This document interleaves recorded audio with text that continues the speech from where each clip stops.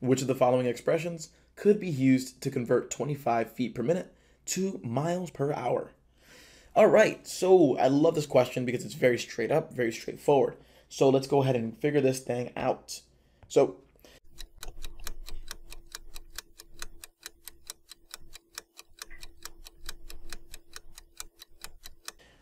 let's go ahead and look at this. Because if we have 25 feet per minute, that means we have 25 feet, and the word per would mean over 1 minute. So automatically, this last choice, nah, wouldn't work. That wouldn't work. Because we have minutes on top and feet on bottom. That wouldn't really work. So think about it this way.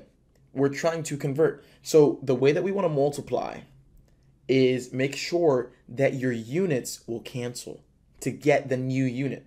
So here's what I mean.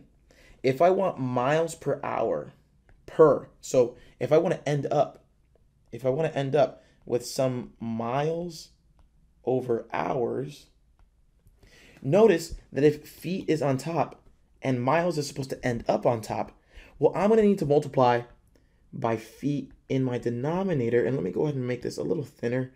Just a little too thick. So we need feet on bottom so that we can go ahead and cancel out the units. That's what we need.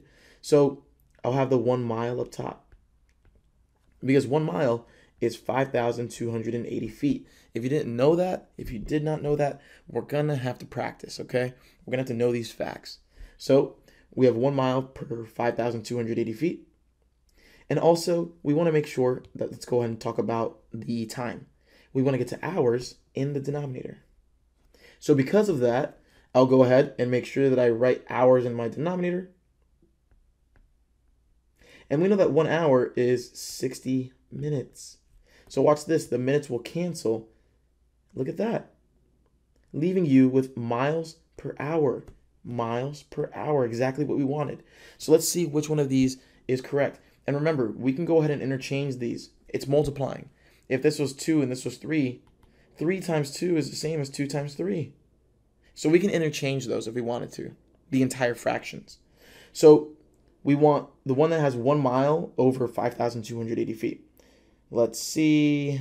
Okay, both A and B do, but not C and D.